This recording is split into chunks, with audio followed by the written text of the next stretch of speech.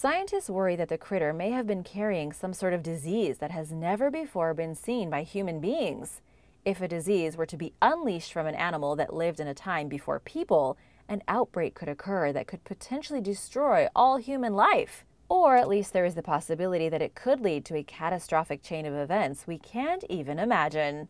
The researchers took extra precautions to ensure that outbreaks don't occur and contained the tiny worm until it died.